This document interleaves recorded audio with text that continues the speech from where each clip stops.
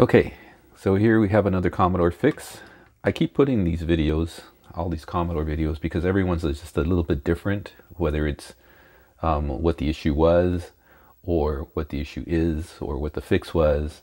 So hopefully you'll pick up something along the way if your Commodore has a problem and give you some ideas of what to troubleshoot.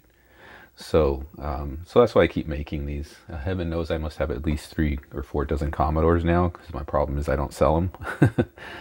They all have stories. This one in particular I got from a really nice gentleman named Jack, and he already forewarned me that the Commodore wasn't working, and you know, that's what we're all about. If it was working, I probably wouldn't have bought the system. So anyways, so let's get down to business here. So first and foremost, I just plugged it in, haven't turned it on or anything. All I did was plug it in, get the camera ready, and you know, let's see what we have. So it's plugged in. Let's see if we get a flash of light, because again, I was told that it wasn't working. So it wasn't one of these eBay untested type of things. Jack was very upfront with it, and I was happy to hear that it wasn't working, because otherwise I wouldn't have been able to make a video. So turning it on right now, and I don't even get a flicker on the screen. I hear the sound, and the light is on the computer. So, you know, guesses, could be SID, could be VIC2, could be PLA, could be a myriad of things. I'm going to put a dead test cartridge in there right now, but I don't think we're going to get anything, because like I said, the screen doesn't even light up. Okay, I just turned it on with the dead test cartridge, and we'll wait a few seconds, but I just have a feeling that that's not going to be very promising. Yeah, and it's not. So let's open it up and let's test a few chips and see what we have.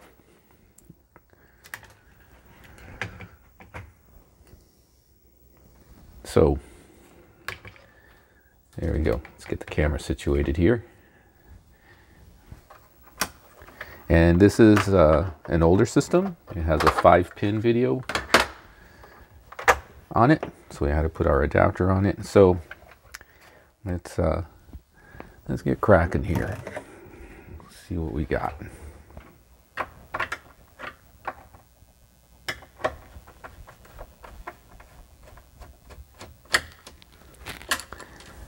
The serial number on this is 251030. So relatively older. You can always tell by the 5-pin video jack. So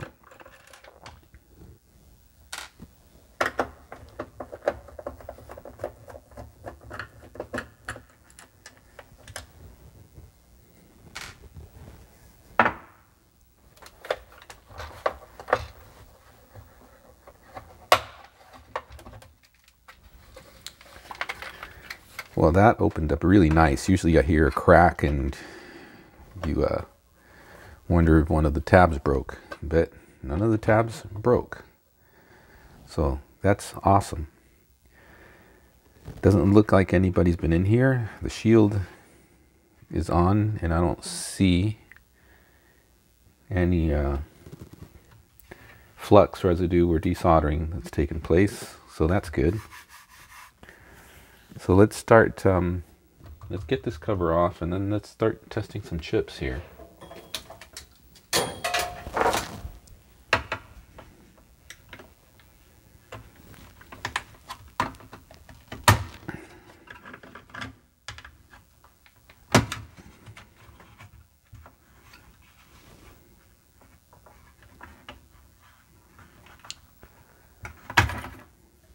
Okay.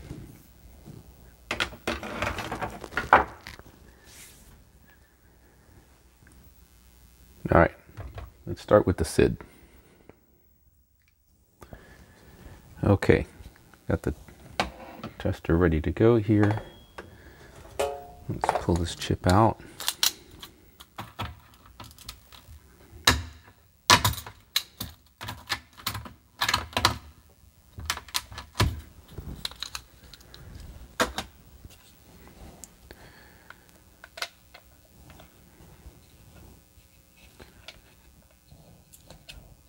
Okay, let's keep our fingers crossed.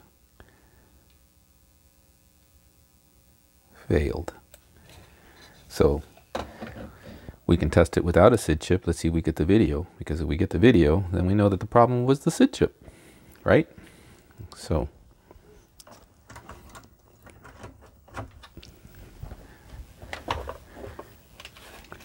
these days, I'd rather it be the SID chip than the VIC. The VIC chips, man, they've gone up in price.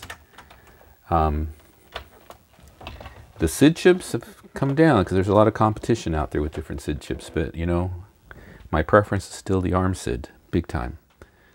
So, all right. I'm going to look at the screen here real quick instead of pointing the camera in case it just doesn't turn on. And if it does, then I'll turn the camera to it.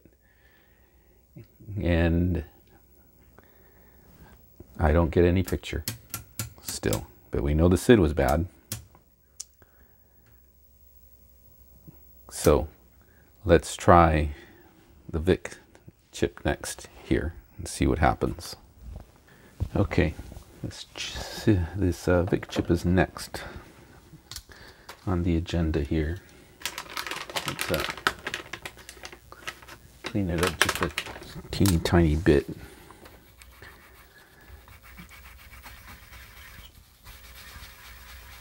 Okay.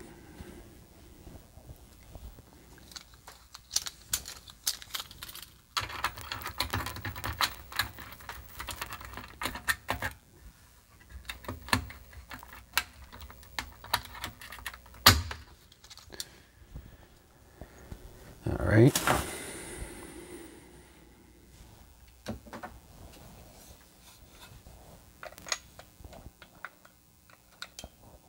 Ha, ha, ha, ha, ha. Didn't even have to put it in. Look at here. You see that pin right here? How do you like that? That might be all it is. Well, aside from it damaging the SID chip. So let's go ahead and straighten this pin out here. Okay, so I was trying to be real careful not breaking this off. If I broke this off, I would have to solder a little leg back on. I could just use this and swap it out with the one that's already in my ZIF socket. But let's go ahead and test this while I think about that.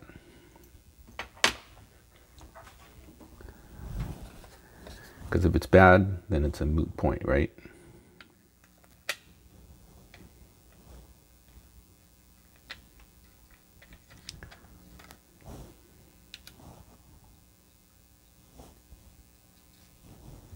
Okay.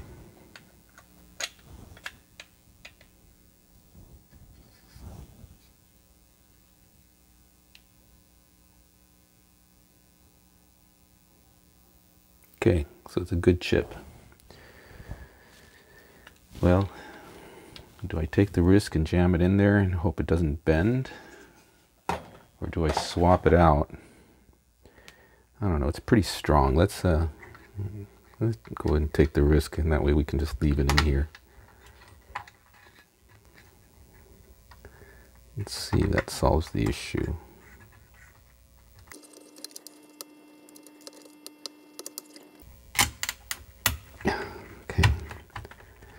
I think that's in there.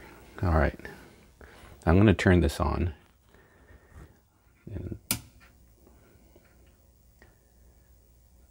nope, I still get nothing on the screen.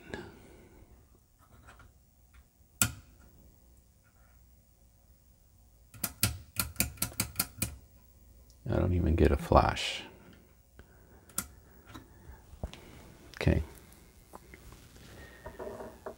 But let's I'm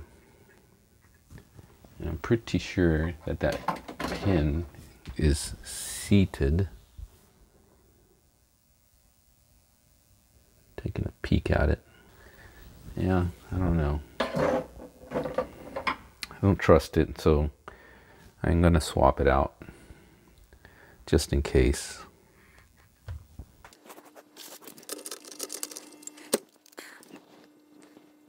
Yeah, it doesn't look any more damaged, but let's see what happens. 65, 67 in there, and I still get no picture, so it's not the Vic. So let's keep going at it. I'm just concerned that there's just not even a flicker on the screen. Okay, so before I go and start pulling and testing these other chips, I'm just not convinced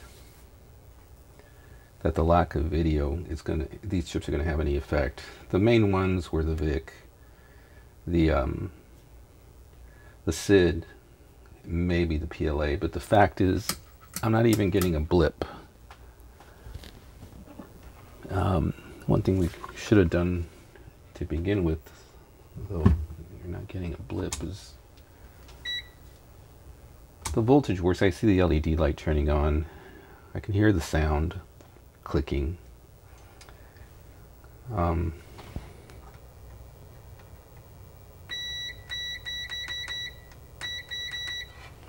So that seems fine.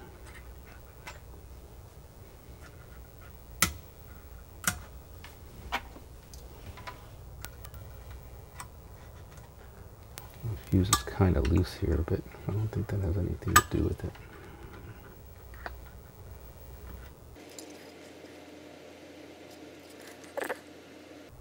I'm not getting any connectivity from the fuse ends here, but I was getting it when I was testing it there. So let me replace the fuse. That's just really odd.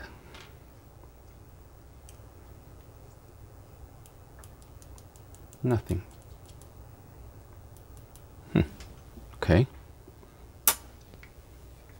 Let me get a fuse here real quick.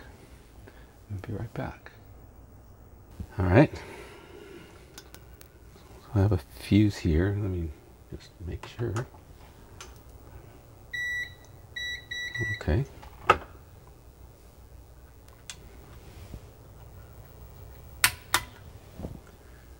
Turn this thing on. Oh, okay. I get a screen, but I get some other weird residue here. Okay, so far SID was bad, and then fuse was bad. Now when I turn it on,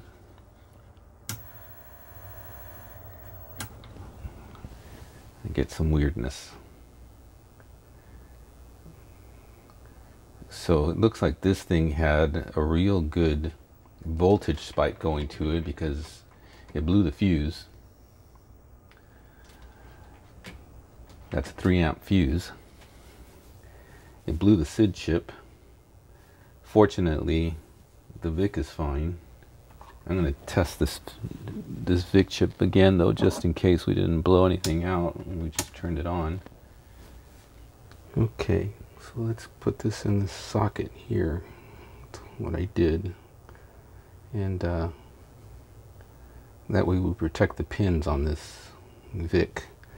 My concern, though, is blowing this Vic up because it looks like this guy got fried. You can see kind of like char marks on that thing. Let's see what happens. What the hell? You only live once. Seize the day, like I always say.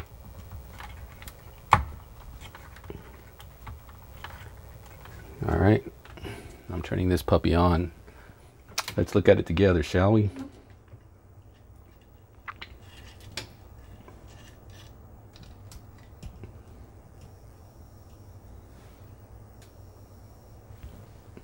Okay. Here we go. All right. Ha! How do you like that? How do you like that? So it was the fuse. Boy, that's a really nice picture. The reason number 2 is there is because the keyboard has been sitting up against the wall there. Let's turn this thing on again.